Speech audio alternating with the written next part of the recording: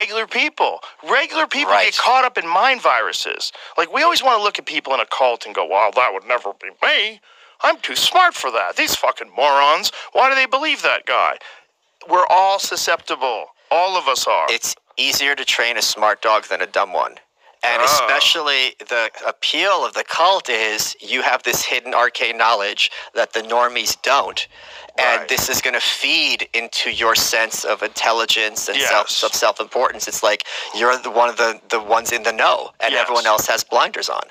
And you can be really aggressive about enforcing your opinion because you know it's right.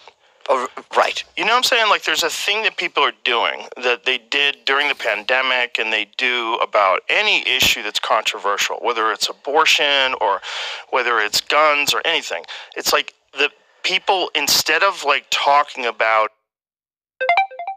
it like, these are the pros and cons, this is what's going on, this is where I could understand why you would think like this is why I think like that, and just try to work it out, it always becomes this like very vicious attack on your mental capacity, Yes. on your thought process, your education. You immediately, they want to classify you in some sort of a category where they could dismiss you, whether it's sexist or racist or transphobic or whatever. They just throw you in an out group and start screaming at you. And it's the most unproductive way to communicate. And I think it's also a product of social media that we need to be really careful about because it's changing the way people interact with each other. Well, I think it's more a function of evolutionary psychology, because if I'm low status and I have no opportunity to, raise my rank in terms of kind of whatever long-term mating, this gives me an excuse. Now I'm in a position to tell Joe Rogan, Mr. Podcaster celebrity, that I'm better than him. So right away, without having to do any of the work building the audience, I'm leapfrogging over you because I understand drug protocols better than Joe, who went to the veterinarian and just took something off the shelf and just injected into his veins. Yes, yeah, definitely. It's that too. There's like many factors, but that's definitely one of the factors why people get aggressive and attack famous people. But it's not just famous people. They do it to people that any person who has an ideology that's different than them. Like, people on the right do it too. Of course they do. Everybody does it. It's a natural part of human. That's why you're seeing these bizarre shifts. Like the left, when I was a kid, when my stepfather was a hippie, and we grew up in San Francisco in the 70's during the Vietnam War. Oh, okay. So I was like surrounded by, like, all my neighbors were gay. Everyone was an artist. There was all these fucking weirdos. It's like ideologies like this, like whatever we're doing, whether it's right or left, they get it.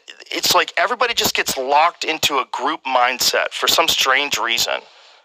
And if you don't agree with everything in that group mindset, they can just fucking dismiss you. Right. They just completely dismiss you. They're looking for filters to not have to listen to anything you say further. I have pronouns in my bio on Twitter because if you're this type of conservative who thinks, oh, pronouns in bio, I don't have to listen to anything this guy has to say, I don't want to be talking to you anyway, if that's how your mind works. So right away, it's going to alienate me from that audience. It also works because if you're someone who is on the other camp and you see pronouns in my Twitter bio, you're going to perceive me as part of your team and you're going to listen to what I have to say. So it works in both directions. But instead of listening to, does this person have a point, is this true, is it false, it's immediately, should I be listening to anything they further have to say? Now, can I dismiss them immediately with one word or one phrase? I mean, anyone who likes this can't possibly. Well, it's like stupid people make good points all the time. So when I was a kid, the left was all about freedom of speech and freedom of expression.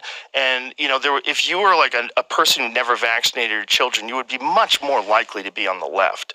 You were someone who didn't trust pharmaceutical companies. Right. You were someone who wanted.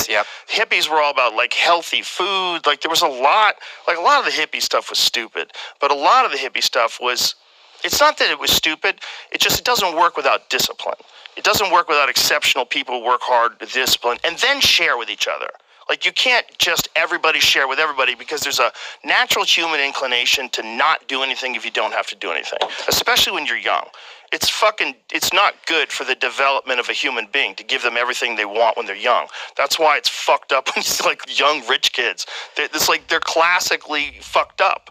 Like, there's something wrong about that, right? I think hippies have gotten a bad rap. And when I was much younger, I thought, okay, these guys are idiots. They don't know what they're talking about. The older I've gotten, the more I'm like, you know what? Like, they're probably onto something. They were onto something. Like in the late 60s, where they're like, why are we sending kids to die overseas? Like, why are drugs illegal? Yeah, what are we like? Okay, let's have some pleasure. Let's expand our minds. Like, it sounds stupid now because it's become an eat, pray, love thing. But looking back, I'm like, they weren't so bad. And who were they really? Like, a lot of them were destroying their own lives. Let's be honest. Like, at a certain point, hedonism's a problem. But in terms of like their motivations, I'm like, I kind of have a soft spot for them. And if you meet some of these older hippies, like even like especially the Bernie Sanders types, a lot of them are just really nice people. Yeah, and they just want really to have good neighborhoods. Yeah, and they